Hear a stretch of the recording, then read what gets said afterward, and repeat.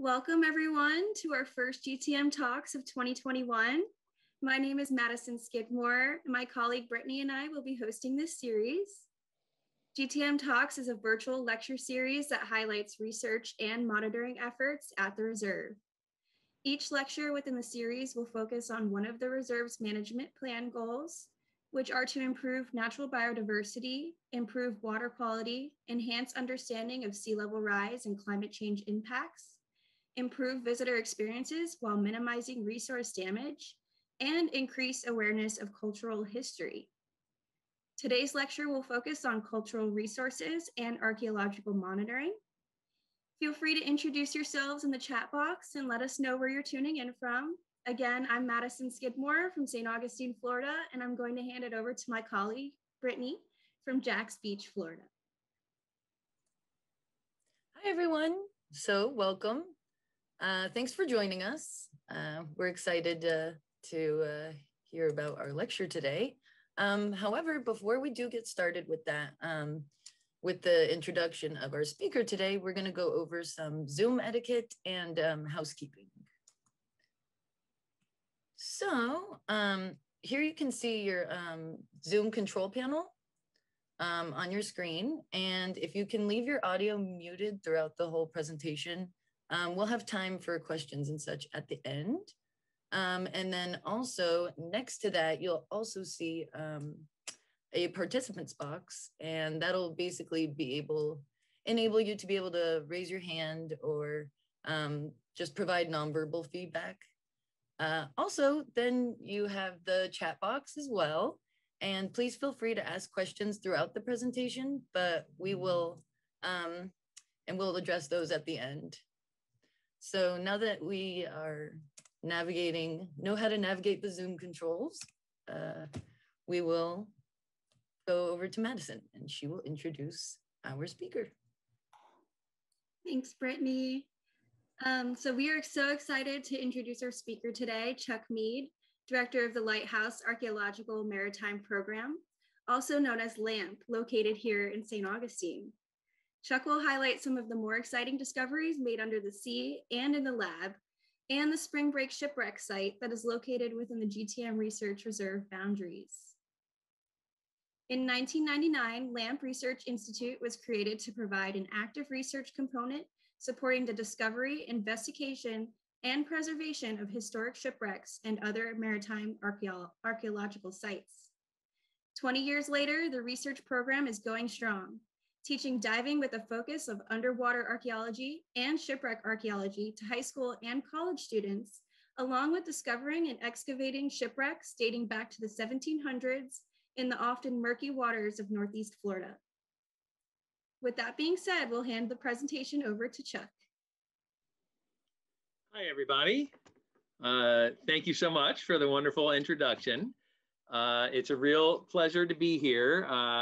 Gosh, it was maybe a year ago I last spoke in a GTM NER Research Reserve series, and it's been a crazy year.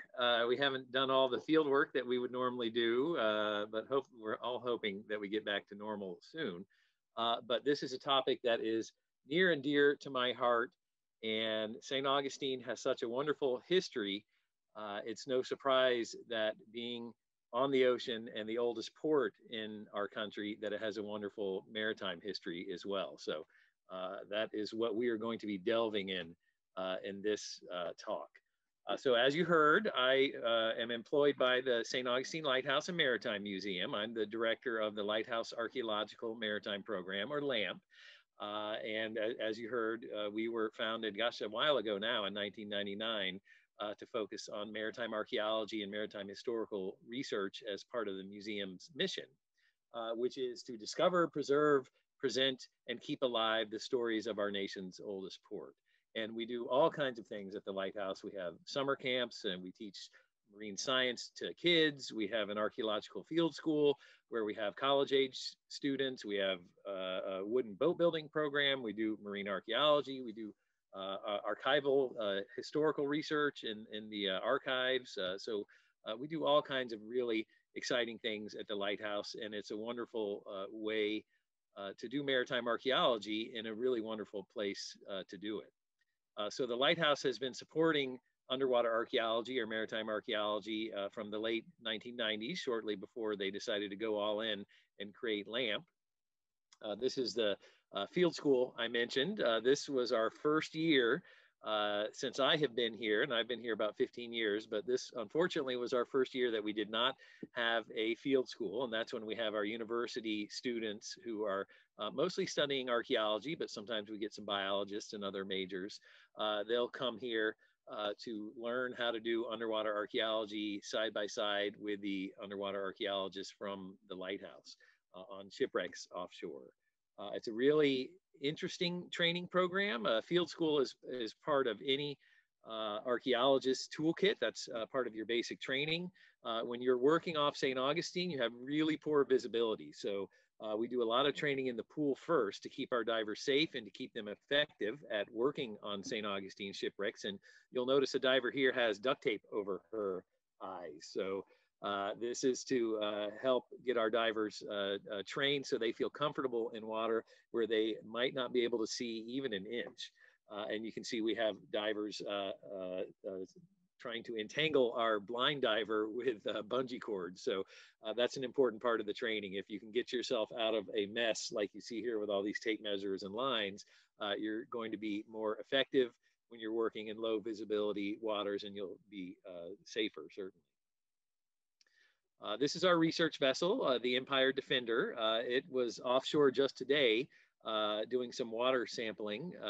We had faculty from Flagler College and FWC representative and some of our colleagues from Blue Ocean Sails. And so we've been helping them out with water sampling. But for the most part, we do archaeological research with this vessel. When we do archaeology underwater, we are essentially trying to do as good archaeology as we would do on land, to be as precise, to be as careful, as methodical, but it can be quite a challenge when you can't see very well. And so, for example, this is one of our grids that you can see here. The black and white marks are denoting 10-centimeter intervals, which help us take measurements underwater. And those are not painted onto the PVC. They're put on with black tape so that the diver, if you can't see anything, you could at least still feel 10-centimeter implements. So we have a lot of tricks like that. And we'll use lines running north-south, making sure they're a different thickness, and lines running east-west so the divers can navigate around with hopefully relative ease, even if they can't see very well. Now, these, believe it or not, are some of the very best visibility we've ever had. So if you see any underwater pictures in my slideshow from St. Augustine shipwreck, you'll know that was as good a visibility as we could get, because we may go months and months and months without even trying to take a picture because it's so dark.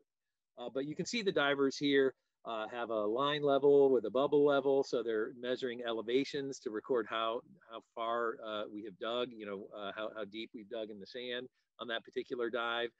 And then on the bottom right, we can take a clipboard and a standard pencil underwater. We just have to have special paper. So with Mylar paper or plastic paper, we can make drawings and record our archaeological findings just like we would do on land. This is a shot from a shipwreck that went down in the later 1700s. You'll hear a little more about it. But this is pretty typical. We don't, certainly our colonial period wrecks, we don't have kind of an intact hull, but instead we have a scatter of stuff. So in this case, there's a prominent object that is uncovered by dredging in an archaeological unit, or a 1 meter by 1 meter square. You can see the diver has a dredge hose here. That's a 4-inch hose that's sucking up the sand like a vacuum cleaner. And that's how we move the sand. We're careful when we do it. Once we have an artifact exposed, we don't just grab it, and we don't want to dig too much around it so it slides around. We want to record it in its original location, because we're essentially, it's kind of like we're crime scene investigators. We're trying to reconstruct the past by recording exactly what we found, where we found it, and then we can look for patterns, we can look for clues to try to figure out what the heck was going on.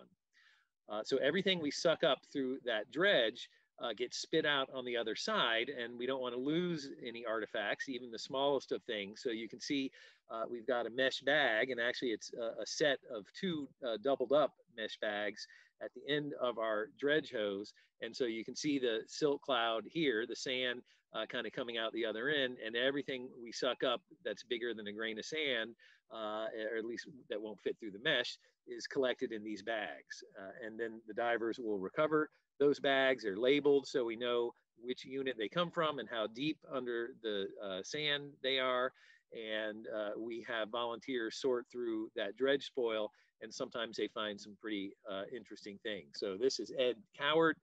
He was one of our volunteers, and I think his very first week he volunteered at the Lighthouse, he found a gold coin in our dredge spoil. So that guy has never quit. He is volunteering to this day for years and years now. So you never know what you're going to find.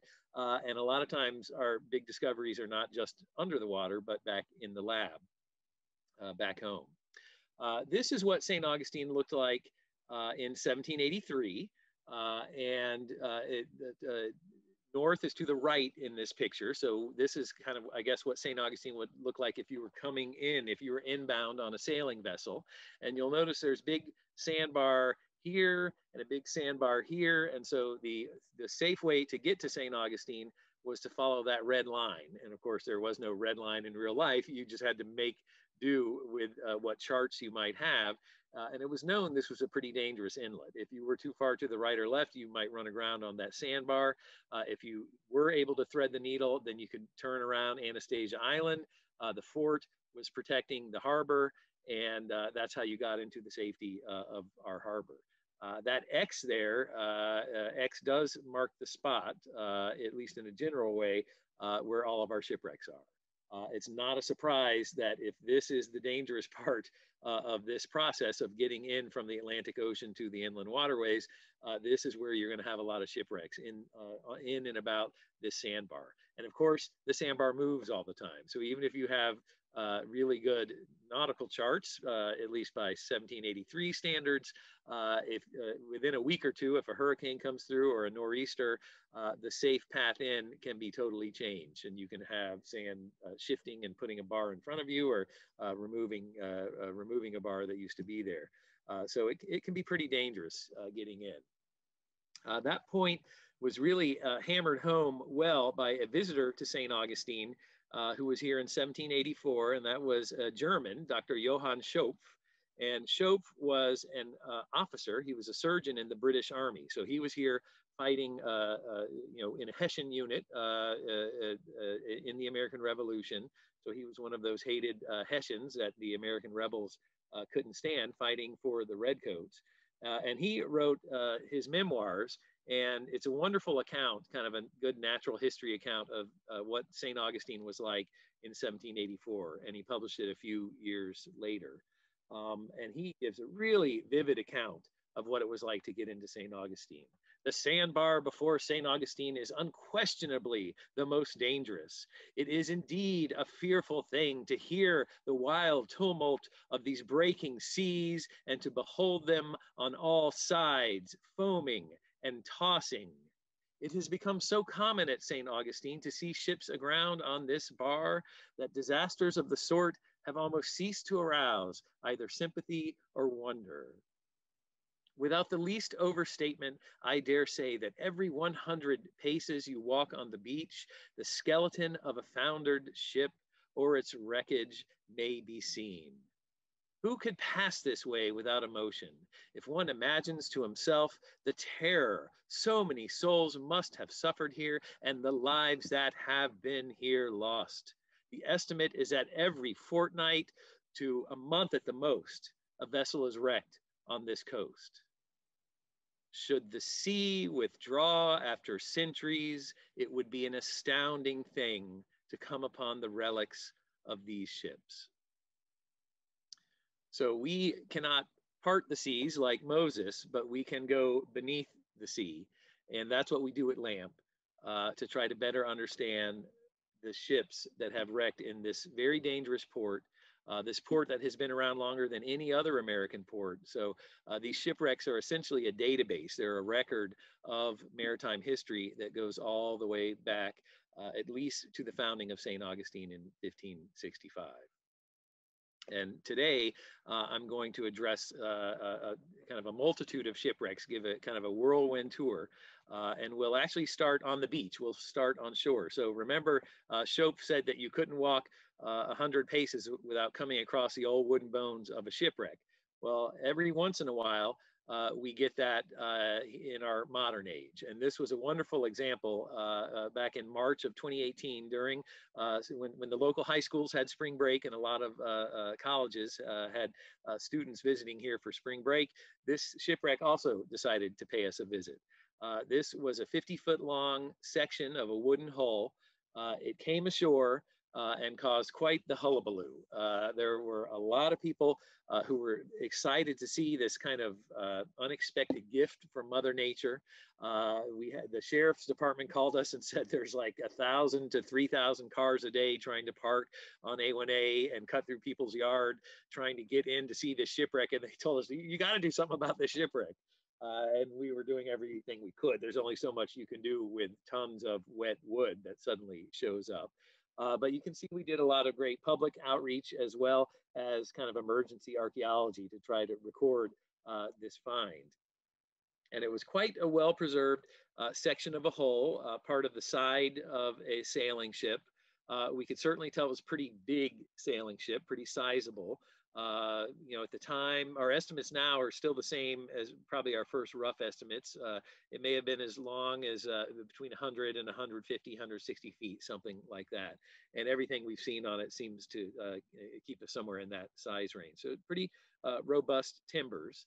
And a shipwreck like this that has gone from an underwater context to a dry land context in a pretty sudden event does face some dangers. As you can see here, danger from the sun and the air. Now, sometimes we have wreckage that has been buried on the beach for decades or centuries, and it's under a sand dune, and then a nor'easter comes and wipes away a bunch of the sand dune, and then you can see this wooden wreckage that has been on the beach already.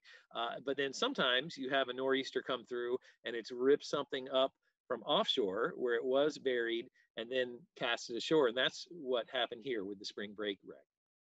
Well, you can see on day one, when you look at these timbers, you can see the wood grain. It's quite beautiful, actually. Maritime archaeologists love wood. That's just kind of comes with the territory. But the wood is preserved in very good shape.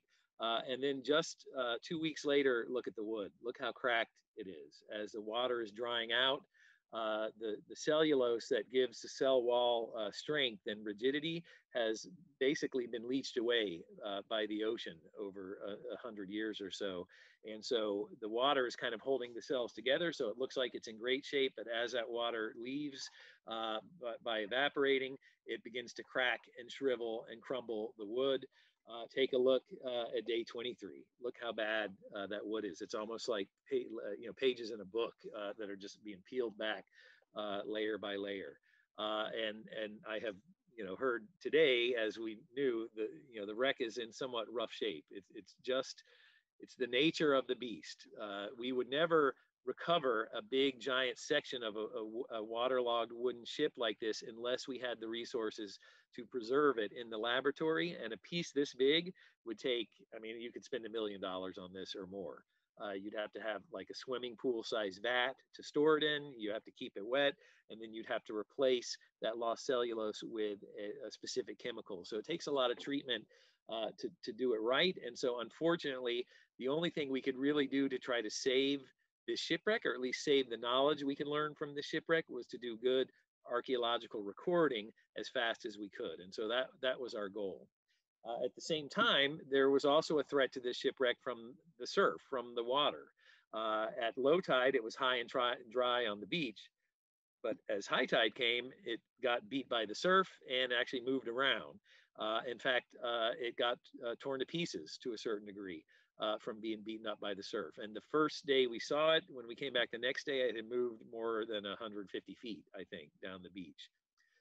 So we actually, these are two three-dimensional models that we made of the shipwreck, and we made one on day one and one on day two. And if you look up at day one, all of these ribs here that go up and down here, and some of these rows of planking, they're all missing. They were all up here. So a good, maybe almost a third of the ship or a quarter of the wreckage that we had on day one was just torn away. So we didn't really have too much of a choice. We just had to record this as well as we could. Here's the drawings we made. And again, if we compare day one with day two, I can go back and forth, but a lot of the wood disappeared overnight. And so we lost some information that we might have otherwise had. We were able to kind of stop that cycle of destruction and get the wreckage brought up and brought to the research reserve, where it still is outside by the trailhead on display. And again, it's not the ideal situation. The ship is still exposed to the elements, but there really wasn't a choice. This was the best choice we had to preserve what we have. And we do like that people can see the wreck now. So visitors to the research reserve can see the shipwreck, and that's a really great thing. There were a lot of really neat little idiosyncrasies on this shipwreck that we were able to note. And again, a lot of these things have been erased at this point because of the degradation of the wood. But you can see here these marks. These are Roman numerals, and they were carved by the shipwrights themselves, the folks who built this ship. And so it's upside down. At least, the ship is right side up, but it was probably scratched in before this timber was added to the ship, or, attached to the ship. But there are two X's. Where's my mouse? XX, and then 1, 2, 3, 4. So that is frame 24, or a segment of frame 24. So if we look on our map here, here's 24 here. So that's one of these two futtocks, shipbuilders would call them, two parts of the rib, or the framing system of the ship. We literally had square pegs and round holes, so that was one of the fun aspects of this shipwreck. There were some really strange, interesting things, and we think these pegs were put in to help temporarily hold the frames in place until they could be securely bolted and attached.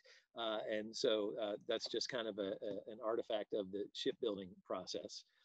We went through and labeled every part to try to understand every part of the ship. We eventually were able to determine, that if we were on the port or starboard side, and that we knew where the water line was, so we knew what part of the ship was underwater. So we began to get a better orientation of what this ship looked like. We had a number of tool marks. So this is a plank on the upper or the inner portion of the hull. And you can see these round marks here from a big mallet. So probably a big wooden mallet that was used to hammer that plank and get it nice and tight where it needed to be so they could fit the next plank in place. We also have marks that helped us date the shipwreck. So these marks here, these are saw marks from a bandsaw.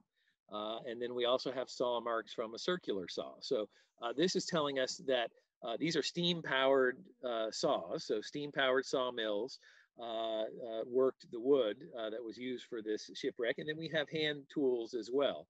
But that tells us this ship probably would not have been built before about the 1880s, because the steam-powered bandsaw.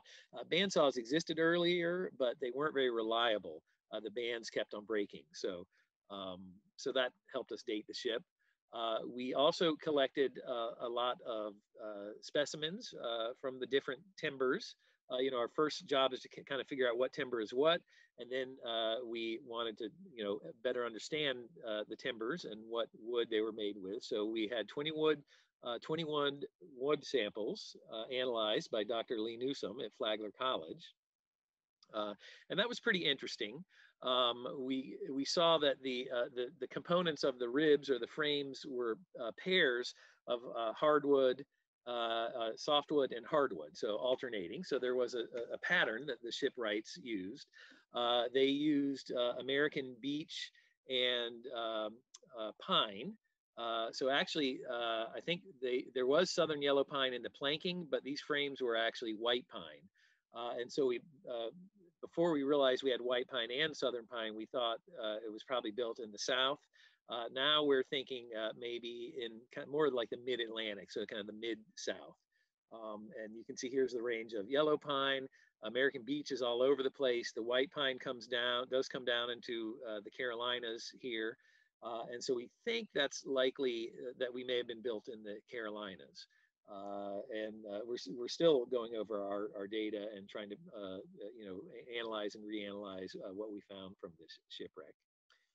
And this is kind of a reconstruction of what a cross section of the ship might have looked like, showing where the section of the hull that we found would have been on the original ship. So you can see here, here is the section we found looking at it as if you were looking straight down along it, so kind of a front to back view of it. And we have scaled this cross section of a similar time period vessel, and it fit pretty well. So we think we have the curvature of the turn of the bilge right here. Here's where the water line is. And again, we could tell on our specimen because of the copper sheathing used on the outside of the hull to keep shipworms from eating up your ship, because that's a bad thing. And the sheathing was gone, but the tack holes, the tacks had held the sheathing in place. Some of the tacks were still there, and we could see the tack holes. We could tell from the lack of the condition of the timbers and the fact that she had never been resheathed. We only had the original tack holes. That this ship was relatively new when it wrecked. Probably wrecked sometime, therefore, in the 1880s, maybe 1890s. Again, somewhere around 100 to 150 feet long, a pretty sizable vessel of a few hundred tons. Kind of ship that might have been carrying lumber or something like that. We had a lot of those going up and down our coast. In fact, here's another one. This is the most recent find we have made. This is another beached shipwreck. This one we call the Crescent Beach Wreck because that's where it was found. And we got phone calls one day about a new shipwreck on the beach, and we went out there, and sure enough, lo and behold, there it was on the beach. So this is one that was buried in the sand dune, and because of probably climate change related weather patterns, we have a lot more powerful storms than we have had traditionally, and maybe 10 feet of the sand dune was wiped out by Hurricanes Matthew and Irma, and then a nor'easter did the rest of the job, and this shipwreck began to peek out from under the sand. So we went out, recorded what was there, did a little digging. I'm happy to say that this Mother Nature has reburied this wreck, so that as you saw before, that will help protect this shipwreck. And it's been there for a really long time, and so we expect it'll stay there for a long time if it stays undisturbed. If it stays buried, but who knows, it may be exposed again. And this one probably dates to the 1880s as well, we believe. And it may be a ship called the Caroline Eddy that was carrying lumber and wrecked near the Matanzas Inlet, which is quite close to where we are in August of 1880. The steamship ballast pile wreck is an interesting site, and this is one of the few days of good visibility we had. This we know is a steamship because there's a big steam engine, and that's what you're looking at here on the left side of the picture. These Caudipterus faber, the spadefish, love it, and we have some giant Goliath grouper who hang out there as well. So we of course dived this ship for years before we even realized there were any fish on it because we couldn't see anything most of the time we were there. And this is what the site would look like if you could see underwater. We have a big engine, steam engine. That's what you saw in the previous picture. There's a very large boiler right next to it. If you go back to the way end, the stern area of the ship, we have the propeller. That's a helpful item to find. Lets us know which way our ship is pointed. And then we have a ballast pile to one side. And that's a pile of rocks. They're used usually on sailing ships to provide weight in the hull. And so we have speculated that this might be a site of two shipwrecks. So there may have been a sailing ship that collided with a steamship, and then they both wrecked, or there may have been, one of them might have wrecked and then the other one ran into that wreck. But we think it's likely enough that there are two shipwrecks here. Now it's possible that this is still just one wreck site and maybe a section of the hull kind of broke off and is a little bit out of place, and you might have used stone ballast on a steamship. Normally you wouldn't need to, because the boiler and the coal and the engine are so heavy you don't need that ballast, but you might need a little bit of ballast to trim the vessel or something like that. Here on the bottom is a sonar image of this shipwreck. And so again, you can see the same features I just pointed out, the boiler, the engine. The sonar is great. You can see fish, huge school of fish, even the propeller sticking up out of the sand there, and then more archaeological drawings of what we're looking at. And it does look like either the keel has broken because the boiler and the engine and propeller don't quite match up. So we do know there was a steamship called the Cricket. I think it wrecked in 1869, and it broke its back on the sandbar. So it's possible we have the Cricket, but we're really, we don't have any definitive evidence yet. When this site was first discovered back in 96, 95, I think it was, before LAMP was around, the archaeologists were very interested in the machinery. The archaeologists who found it went on to found LAMP, my predecessor, and so these were drawings done under LAMP operation. So to try to better understand the technology of the vessel. And then when I first got here in 2006, by our 2009 field season, our focus was to dig a trench across the ballast pile to see if we had the remains of wooden vessel underneath, and we did. You can see the wooden frames and the planking and that kind of thing.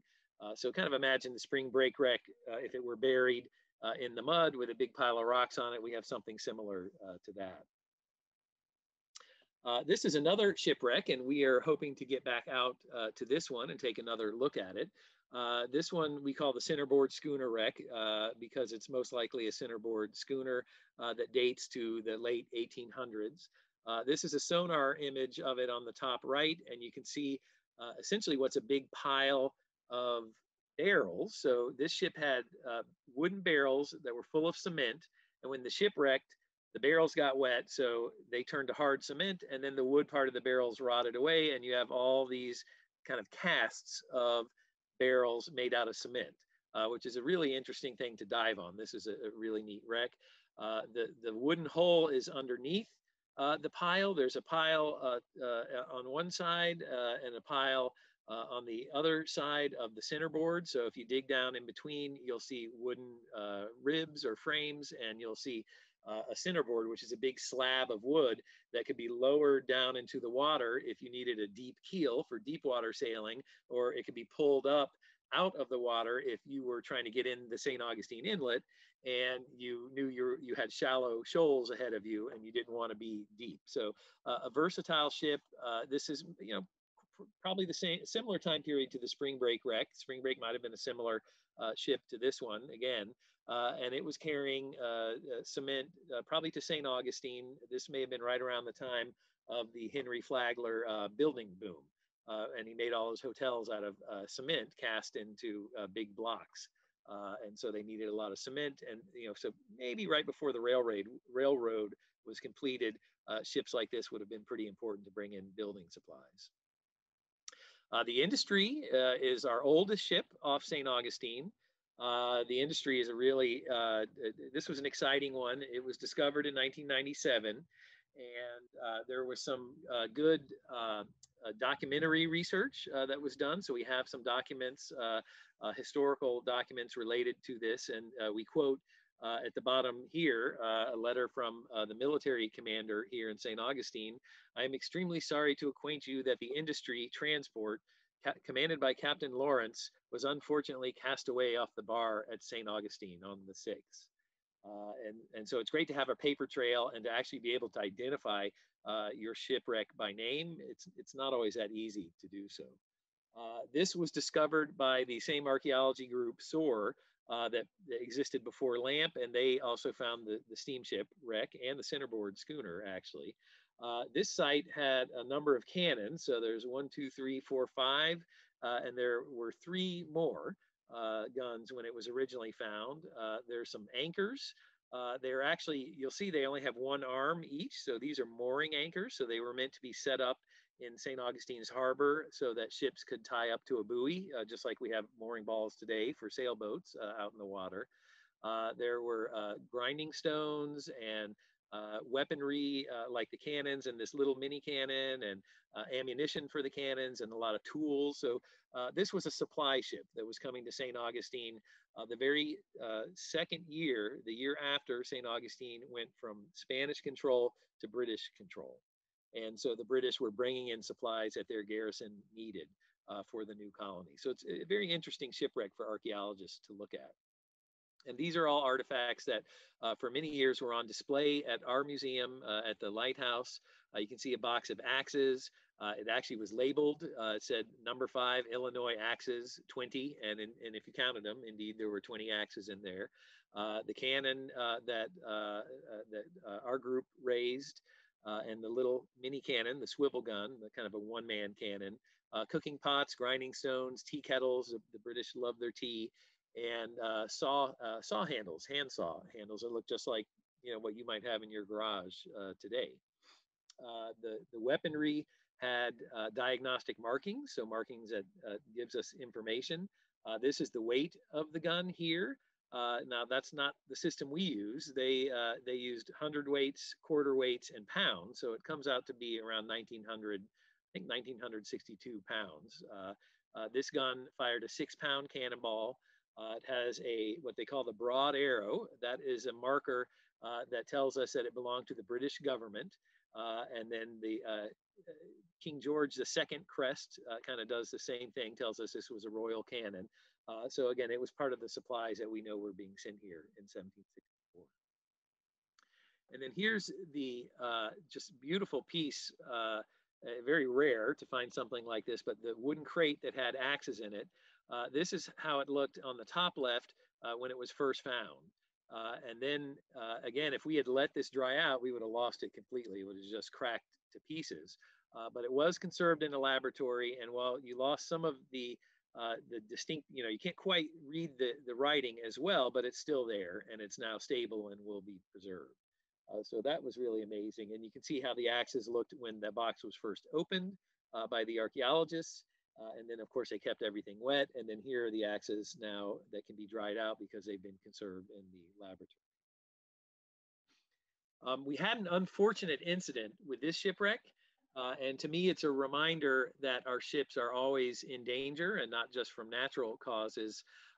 But there were a group of looters, probably professional treasure hunters, who came in the middle of the night, blew a hole on the shipwreck using their propellers. So this is a photograph probably from the Florida Keys or somewhere in clear water where you can see these big devices that basically deflect the propeller wash from the vessel straight down to the seafloor. And you can see from the sand cloud, it digs a lot of sand. Well, it blew a hole probably 20 feet across, maybe 10 feet deep on the shipwreck and displaced a lot of artifacts. We don't even know what we lost, except we do know that 2 of the cannons were stolen. So that was really unfortunate, but and the perpetrators have never been caught. But like I said, these shipwrecks are protected by law, and there is still a threat. People will still try to steal things off them, loot things off them. And you can imagine digging that much sand at once is very different than how we dig with our dredges going a few centimeters at a time. That's just not the way you do good science. A lot of information was lost because of that activity. Now, this is one of the shipwrecks that we discovered in 2015. So it's named the Anniversary Wreck because, of course, that was the 450th anniversary of St. Augustine's existence as a city. This is my colleague Brendan Burke said this was our birthday present to the city of St. Augustine, and it was an exciting discovery. It dates, as you can see, to sometime in the second half of the 1700s, 1765 to 1800. And we didn't do any digging this summer, of course, because of COVID, but the summer before we were working on this wreck. And we found all kinds of interesting artifacts like the shoe buckle that you see here and broken pottery. And of course, pottery can often help archaeologists date a site. That's British pottery that dates. 1740s, maybe 1750s through the 1800s. Even they still use stuff like that into the 1900s. This is a 3D model we were able to create of this site. And we were able to do this because we were blessed with very good visibility the first year we found this shipwreck, 2016, when the first year we did a major excavation. And so this is basically hundreds of photographs taken, still shots from video camera that have been put together. And we can actually rotate this image and see it from side view, that kind of thing. And it's a really neat technology that didn't exist a few years before, and it doesn't always work for us because if we can't take good pictures underwater, we can't generate a three-dimensional image of the wreck site. This was our drawing, so we kind of did our old school recording as well as the new high-tech recording. And basically, we have a scatter of material. So we have a number of barrels that you can see here, here, here, here, and here. We have cauldrons or cooking pots stacked together. Here, here, here, here, here, here. There's a lot of cooking pots. So this clearly seems to be a merchant ship that was bringing in cargo to St. Augustine, and iron pots, iron cauldrons were one thing that people needed to make their meals in. And so that's the kind of thing you would expect would be coming in to St. Augustine. And again, we had really good visibility that year, so we got some great images, and you can see one of them right there. We have a number of them covered in concretion and shell, like is typical when we have iron underwater, and of course we can clean that in the laboratory. I mentioned the brown, salt glaze stoneware, the brown stoneware, typically British, sometimes European. The Germans made this stuff as well, but we see this in St. Augustine. It's usually British. The shoe buckle you saw, pewter plates, and also cut stone. So this was interesting, maybe building supplies for St. Augustine. And again, other than coquina, we don't really have a natural stone for building with, so they would have brought in stone blocks like this. Here's one of those pewter plates.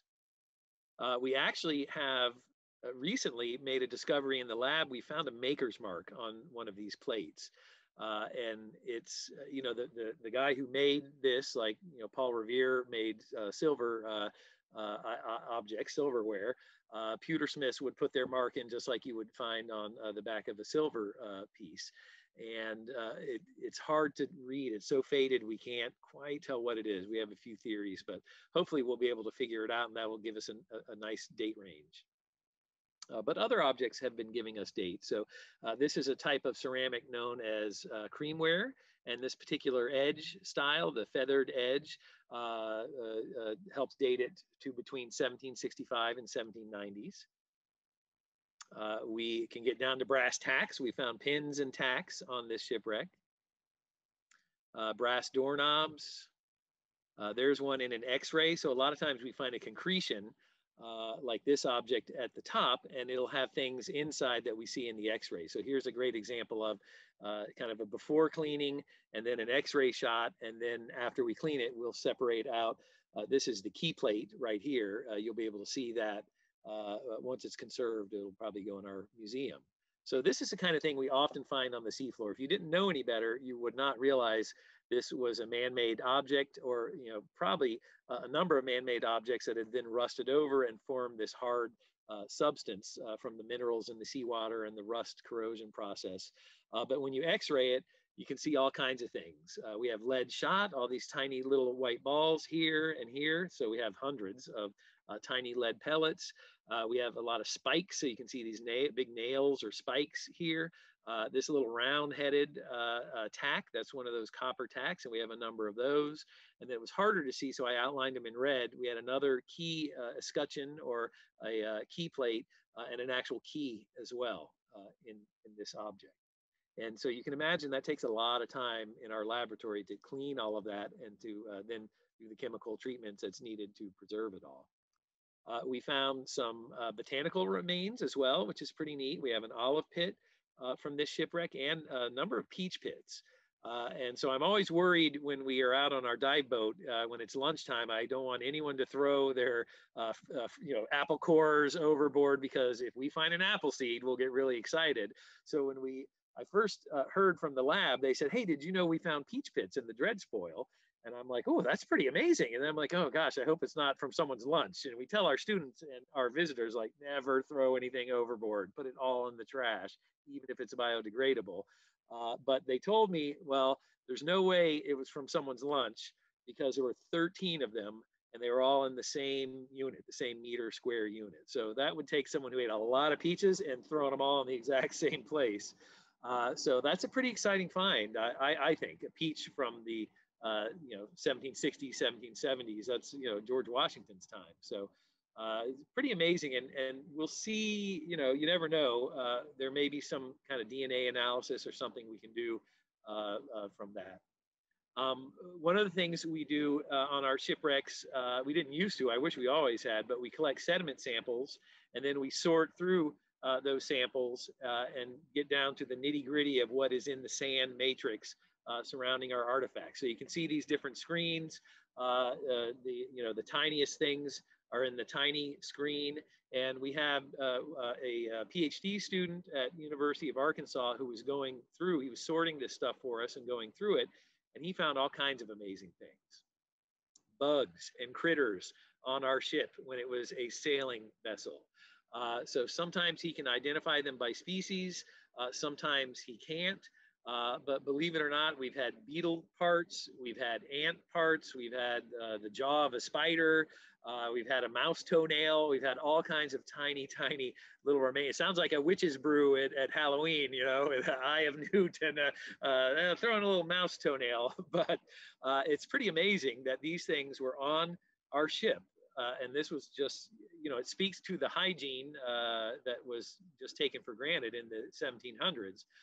But these critters were infesting the food stores. They were infesting cargo items. We have hide beetles, things that would have been in the flour, things that would have been in, organic cargo items that are preserved even after 230 years on the seafloor. So it's really amazing the amount of stuff that we found. This level of looking into our shipwreck. And again, it also makes you really understand when those treasure hunters hit the industry shipwreck and they just blew a ton of sand away. There's no telling what else was lost when they did that. But certainly a lot of information that could have been gained by a good archaeological study. And then this is my last shipwreck of today, the Storm Wreck. This is a really fun one. Has a great history. This was a refugee ship. So at the end of the American Revolution, this vessel had people who were evacuating the city of Charleston. They wanted to get the heck out of Dodge because of the war and because they did not feel they would be welcome in the new United States of America because they were loyal to King George. So these are loyalists. These are the other guys, not the Americans or the rebels that we usually think of during the war. We discovered this shipwreck in 2009. We excavated for a good 5 years, 6 years. And again, we have a scatter of objects, so kind of similar to the anniversary wreck, but a lot of material, a lot of concretions that we don't know what they are until we x-ray them. But we recovered a lot of artifacts from this shipwreck. And we were able to piece together, we don't know the ship's name, but we know everything else about it. We know it was part of this fleet that was carrying refugees, soldiers and civilians from Charleston, trying to get into St. Augustine because St. Augustine was still a loyal British colony. You can see here, we did find the ship's bell. We were pretty excited. We thought the name of the ship might be on it, and we cleaned it at a big event at the museum in front of everybody. And of course, there was nothing on the bell. It was the generic Walmart special of ship's bells, unfortunately for us.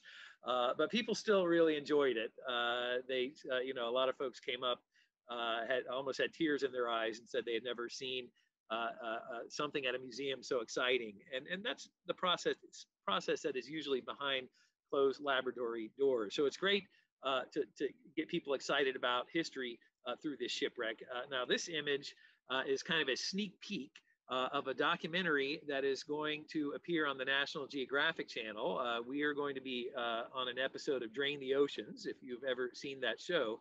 And so I had to get permission from National Geographic because they're pretty stingy with their images.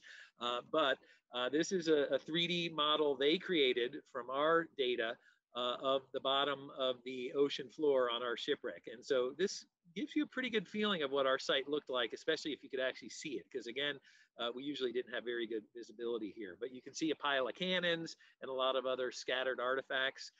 This site had a lot of stuff.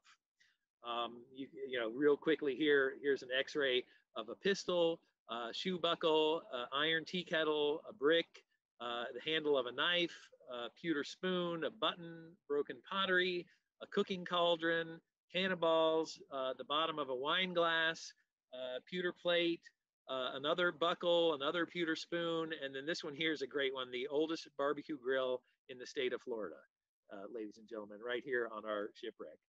So a lot of stuff from the shipwreck. It was beginning to paint a picture for us as to the time period of the ship and the nationality of the ship. We had a lot of British things. We had a lot of items that dated to the 1700s. Some we thought we could date to the second half of the 1700s. Some we thought we could date to the very end of the 1700s. So we were beginning to get a feeling for what we had.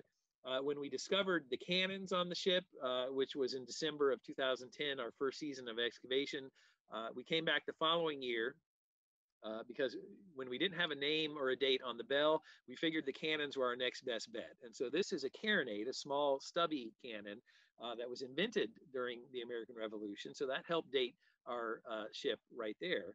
And it was a 9-pounder. That means it fired a 9-pound cannonball. And when we cleaned it off, sure enough, there on its side were the numbers 1780, 1780. This cannon was cast in 1780, and it also has 9P for 9-pounder. This really helped us become convinced that we probably had one of these refugee ships. We knew 16 of them had wrecked in 1782. Now, we didn't have any good evidence to really prove that this was that we were part of this fleet, that this ship was from that event. And then we found this button here.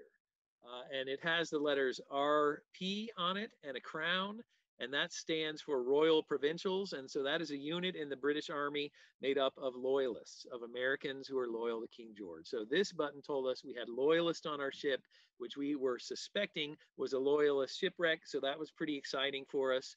And then we found this button. It has a 71. That stands for the 71st Regiment. That's a Scottish regiment in the British Royal Army. And the 71st Regiment, they fought at the Battle of Cowpens. They fought at the Battle of Yorktown. The ones who did not surrender and weren't captured or weren't killed at Yorktown made it back to Charleston, and they evacuated from the city of Charleston on the last fleet to evacuate Charleston, which was the same fleet that lost 16 ships in St. Augustine. So this button really gave us compelling evidence that we had one of these refugee ships. And in addition to the Royal Provincial button, we found several more. We have our 71st button, the 3rd American Regiment, another provincial unit that was on that fleet. The 63rd Regiment was on that fleet as well, and the 30th Regiment was on that fleet. So we are certainly convinced beyond a shadow of a doubt we have one of these ships that was carrying soldiers and civilians from Charleston to St. Augustine. It was a massive effort. More than 10,000 people were evacuated, so you can imagine that's a lot of ships. This fleet went to many different places. So some ships went to England, some went to Canada. We had the ships coming to Florida. We had ships going to Jamaica and St. Lucia. We have great documents of these vessels. So here's our 71st Regiment and our 63rd Regiment. So we know a lot about these ships. The only problem is the page was missing that would tell us the names of the ships coming to Florida. So I could give you the names of the ships going to Jamaica or to St. Lucia or to London, but I don't have a single name of a ship that was coming to Florida. So that's that's archaeology for you. Sometimes there's holes in the historical record. We had weapons. These are X-rays of British military muskets. They were loaded, as you can see here, with what they call buck and ball, so a big musket ball and 3 buckshot. And then this one was loaded with those lead pellets that you saw before, almost like birdshot or a shotgun shell. So they were certainly ready for enemy privateers. We found all kinds of objects, including 3 gold coins. This is the only gold that has ever been found on any shipwreck that I've worked on in a 30-year career. So it's pretty rare to find this stuff. People don't like to leave it behind. Cookware, like this cauldron, or sorry, the tea kettle that you saw concreted before. Here's what it looks like cleaned off. Clothing irons, drawer pulls from furniture, shoe buckles. Again, these people were leaving their homes, so they were bringing what they could with them. This is a door lock. We even have the key that fit this lock was saved inside the lock. So this person took the lock off his door, wrapped it up in burlap, and there's a little bit of the burlap remaining, and then brought it with them. A fake watch. Who knew that was a thing? But you could get a fake Rolex in George Washington's time. That was a really interesting find. You can see the hands and the Roman numerals 1 through 12, but these hands couldn't move. They were cast into the pewter. So that was a pretty interesting find. And then I will leave you with this last quote, which is a really poignant one, I think, about these refugees. November in London, dark, damp, heavy. No wonder people hang themselves in winter. I spend my days as in a dream, thinking of the little cottage I left behind. We are aliens here. What I would give right now for a Carolina peach. You know, this certainly makes me think of what it's like, say, right now in Florida, where it's nice and warm and the rest of the country has been going through an ice storm. But it certainly, you know, really puts, I think, a human connection onto the artifacts that we found, this litter of people's lives and dreams that is left behind when they had to get out of their homes as quickly as they could. And right before getting to a port of salvation, they lost everything. And what it was like for these people to have to move on, to go somewhere else, to live their lives somewhere that really would have been alien. You know, we think these people were English, the people we fought against in the American Revolution, but of course, they were Americans who just chose to fight for crown and country. And so, you know, it really, for me, tied together all the artifacts and made it kind of personal, which is always fun if you're an archaeologist to kind of feel that connection. That is the last slide. I know I've talked a lot, so I hope all of you aren't brain dead, but if anyone has any questions, I'd love to take them, but otherwise, thank you, everybody, so much. Thank you, Chuck. We do have a few questions here. Okay. And yeah, so I saw on here that Oliver had asked, let me scroll up here. How do you determine what is worth preserving? Well, that's a great question, Oliver. And, you know, from a sheer, you know, as far as archaeological ethics are concerned, everything is important. Everything is potentially a piece of the puzzle, something that could give us that clue. On the other hand, it's really expensive to preserve everything. So we can't always, you know, the spring break wreck is a perfect example. You know, we would not have brought up a big section of ship if I didn't have $5 million in my foundation to preserve it. With the storm wreck, we brought up a lot of material, and once we x-ray it, sometimes we have, believe it or not, we've actually put stuff back on the shipwreck site. So all of the artifacts that I showed you from that wreck are very unique objects. They're objects that have the potential to give us some clue, a date or a nationality or something like that. But sometimes we, you know, we'll x-ray a concretion and there's nothing in it but nails. And we already have tens of thousands of nails that we have brought up from the shipwreck. So if we don't need to spend, you know, really thousands of man hours and you know, electrical power to do electrolysis, and the chemical supplies are expensive. If we have something like that, our conservators go through it and they kind of prioritize things. And so some things we actually put back. Now, we would never, we don't sell artifacts. That is certainly a no-no as far as archaeological ethics goes. If we were to let it dry out, it would be destroyed. And if we break into the concretion, everything inside will be destroyed unless we preserve it. So if we have a whole bunch of nails, but we also have a navigational device in the same concretion, and it's worth opening up that concretion to save that device, then we will go ahead and save the nails as well. So we don't want to destroy anything we brought up, because after all, this is a one-of-a-kind object. They're not going to be making new Spanish galleons, or they're not. It's not a renewable resource like natural resources can be. It's as endangered a species as there is. So. So we do put some thought, and sometimes we'll put things back to the seafloor, but otherwise, it's kind of like if you break it, you buy it. If we break into it, we have to pay to preserve it. Perfect. Awesome. Thank you. Sure. Unfortunately, we are out of time, but I did include my email on here, and any of the other remaining questions, I see there's a few from Laura, and let's see, we also I saw Robert. So if you could go ahead and please send those to us, and we can still have those answered. Here is our poll. If you could just take a couple minutes here to answer the questions. And then aside from that, we really appreciate everyone being here today and for your time, Chuck. And this was a great first run here. Yeah, thank you so much. Well, it was definitely my pleasure. I really love participating in your guys' programming. Yep, appreciate the partnership too. And then about our next lecture, it'll be on March 15th from 3 to 4. And that will be featuring Julie Edwards from, which is the sustainability site lead from Northrop Grumman. Mm-hmm. So that'll be another really great one too. So basically, look out on the gtmner.org website. I will put that in the chat box.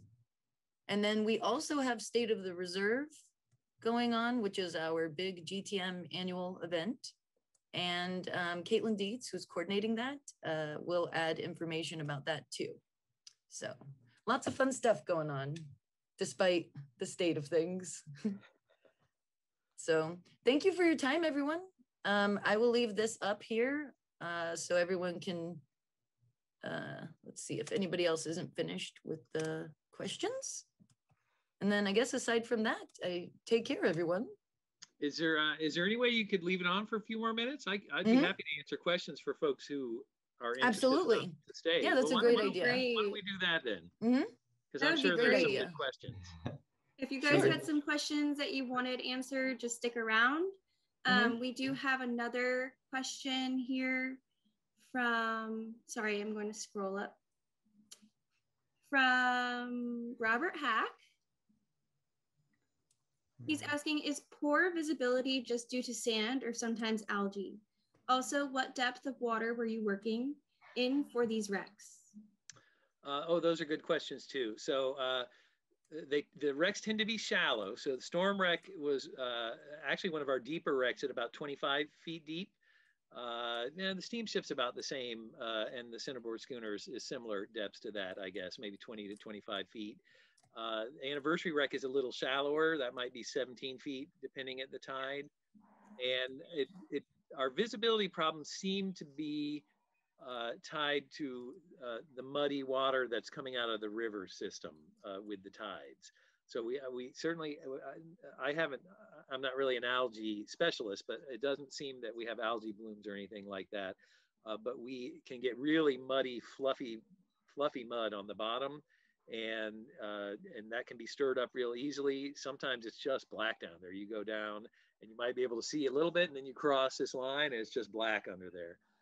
So it seems to be, if we go through a real long period without rain, we might be more likely to have good visibility because it's just not flushing as much mud out the rivers, but that seems to be what the problem is. And we're so close to shore as well. If we were further out, it'd probably be a lot better visibility. Great answer. Yeah, we do like to tell people at GTM that our water isn't dirty. It's just very nutrient rich here. And then we had another question from Laura Calfee. How do you preserve metal like axe or cannons and stuff that you showed? And what happens if you don't? Well, those are good questions too. So if we don't preserve almost anything from an underwater site, if you don't preserve it using laboratory techniques, you're going to lose it. Now, that's not always true. So if you have something made out of lead, usually lead does okay if you let it dry out. And actually gold, gold's the noblest metal. It doesn't corrode. So a gold coin, we cleaned it with a little vinegar just to get some of the marine growth off it, and it looked brand new. The lead we kind of rinse off, and the lead we might do some cleaning with a brush or something. But anything that's iron, copper, bronze, anything like that, silver, all of those have to undergo an electric treatment. So electrolysis, where we run an electrical current through the object, and it helps get the salts out of it essentially. So you know, an iron axe head has been soaking in salt water for 100 years or 200 years. If you let it dry out, the salt crystals in the water are going to actually damage the metal. As the water leaves, the salt goes from a fluid state to a crystallized state, and it physically damages the object. So basically what it does to it, if you're looking at it, it starts to rust at a super accelerated rate. So we will instead keep it in a particular solution of chemicals, and we'll run electrical current through it, and that will force the salts from the object into the water, and we switch out that water, we make a new solution. And say the cannons that we brought up, for example, took 4 years of that electrical treatment before we could dry them out. So it takes a long time. And that's one of the reasons, you know, archaeology is expensive, and especially underwater archaeology. Great, thank you. And we have another question from Melissa Milner. How do you work with foreign nations whose blood and treasure is off our shore and consider the wrecks a grave site? Is that something you do through the US government or on your own? Well, that's a good question, Melissa. That becomes an issue, particularly if the vessel is a warship. So, you know, who owns the ship? The shipwreck today kind of depends on who owned it in the past and where it is. And so if the ship was a warship, so say La Trinité, which was a French warship, you know, it was captained by Jean Ribault, who founded Fort Caroline in St. Augustine. When that ship was found, it was brought to the attention of France, and France said, this is our shipwreck, and the federal courts agreed with them. They said, okay, it was a French, you know, belonged to the French government a few hundred years ago. Governments don't abandon their shipwrecks, and so it belongs to them.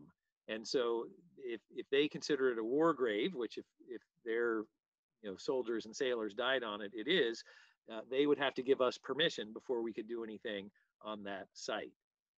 Now, a ship like the Anniversary wreck, which was a merchant ship, or the Spring Break wreck, which was probably a merchant ship, if it's in state waters or on state land, and it has been abandoned by its owners, which anything that's a few hundred years old and no one knows about it, no one knows where it is, that's considered abandoned legally, then it is up to the state to manage that shipwreck. And so for most of the sites we work, we have to get permits from the state of Florida to do any kind of archaeological research on a shipwreck site. And so I haven't, you know, I have worked on a French ship that belonged to the government of France. This wasn't in Florida, but it was in Texas. And French archaeologists came over, and we worked with them, and we met them, and they met us. And an agreement was worked out between the US State Department and the Republic of France. That same kind of thing has happened, say, with the Emmanuel Point shipwrecks in Pensacola, which are Spanish galleons that were owned by the king, so government-owned vessels. And so there had to be some kind of dealing with the government of Spain. So sometimes that kind of thing happens, but most of the shipwrecks we work on here are considered abandoned, and they weren't owned by a government, so we don't have to deal with another government other than our own permitting agencies, other than the state of Florida. Great information. All very good questions, everyone. Since we do have Chuck here for a little longer, if you would like to raise your hand as part of your Zoom control bar, you can have time for a verbal question if you don't prefer to type it in the chat box. So feel free, if you can't find that on your Zoom control, you can come off mute and start asking questions if you'd like.